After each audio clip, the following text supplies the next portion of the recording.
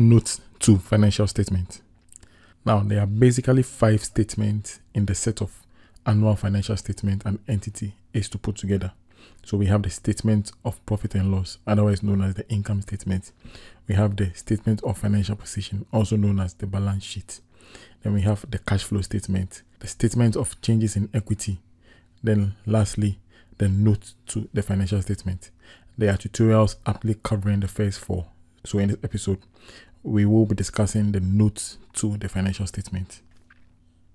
The notes to the financial statement are 1. Supplementary information that are included in the published financial statement of a company. That is, giving details to the figures in the main financial statement. 2. They explain the accounting policies adopted by the business by explaining the assumptions used in preparing the numbers in the main financial statement. Financial auditors use the notes to determine if the accounting policies used are properly applied and are reflected in the reported results of the company. Thirdly, it carries the necessary disclosures to the accounting standards used. For example, disclosing the existence of a related party transactions in the course of the financial year. Then lastly, they offer varying assistance to different types of users. For example, investors will be interested in investor ratios. Shareholders will be interested also in gearing ratios. Suppliers will be interested in liquidity ratios and what have you. Okay. Now, the following are some of the financial statement notes that are commonly used. The first we're going to look at is the basis of presentation. Here, the notes explain the basis of preparing and presenting the key financial statement. That is the income statement, the statement of financial position, the cash flow statement, and the statement of change in equity.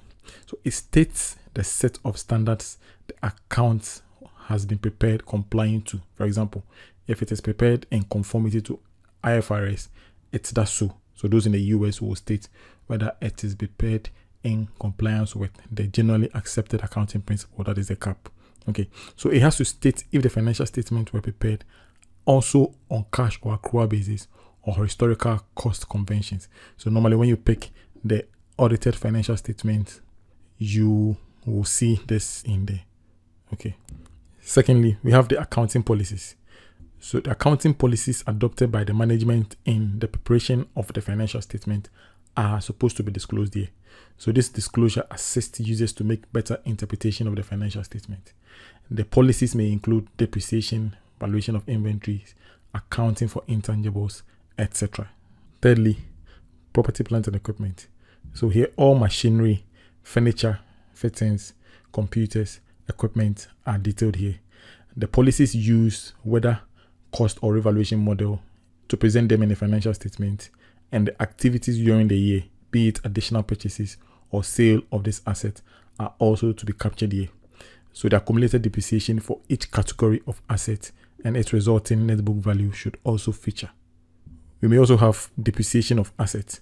So here, the method of depreciation adopted, whether straight line or reducing balance method, and the rates for the asset are also to be noted here. So if you have furniture being depreciated at 20% per annum, you state it. If you have machinery equipment going for 30%, that is also supposed to be stated here. Now, depreciation can cause significant difference in the net income of a business, especially when making comparative analysis between entities. So if one entity in the same industry is using a reducing balance and the other using the straight line method, the amount will differ, which will affect the income statement preparation, further affecting their profits. This information will assist users in making level analysis, especially when comparing assets to previous years and to competitors. Different methods and or rates may distort the interpretation. The next is valuation of inventory. This informs users of how the company value its inventory. The section provides information on 2 main inventory issues. 1. How inventory amount is stated, whether at original cost or net realizable value, and possible losses incurred, which will be recorded in the income statement. And secondly, the method used to determine the inventory cost. Now, there are 3 main methods that are acceptable.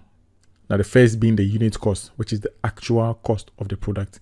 The second acceptable method being the weighted average cost. And the last is first in, first out method.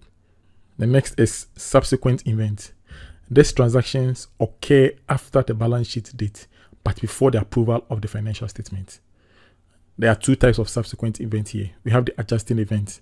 This must be adjusted before the financial statement will be approved for distribution to the users. A note may be presented to highlight such occurrence. The non-adjusting events, however, are events that are supposed to be captured in the note or disclosed if they are material. The seventh, we have intangible assets. So if a business has any non-physical assets, there must be a section in the notes detailing the various assets owned and their valuation. Any impairments necessary will also have to be captured in the income statement. 8. Consolidation of financial statements. This section confirms that the statement being issued contains financial statement of all of the other subsidiaries or associates and how it accounts for them. Any liability that its occurrence hinges on the outcome of an uncertain future event is to be disclosed here, depending on the likelihood of the happening. So if it is probable or possible, it must be disclosed. Disclosing the contingent liabilities enable users to be informed of a potential loss in the future if the impending event materializes. 10. We may have foreign currency. So this section is necessary if the business has other currencies it trades in aside its presentational one. So the presentational one is the one that is used in preparing the financial statement. The note must reveal such and state that it was converted at an appropriate rate recorded in the financial statement. This will also enable users to be abreast of potential risk should they encounter any fluctuations in exchange rates. 11. Receivables. So the various components making the sum of the receivables recorded in the statement of financial position in the current asset column will be listed here. So this will include trade receivables, which is essential in estimating receivable collection period. You might have staff and other receivables. 12 is cash equivalent.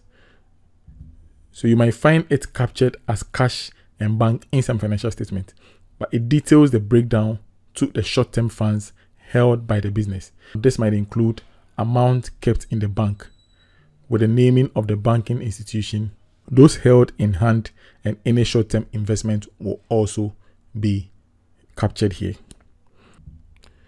Non-current liabilities. This arena will provide all long-term obligations to the business with all the terms clearly spelled out. So if it has a loan, the period of the loan will be captured. The rate at which they are supposed to make interest will also be known here. Current liabilities.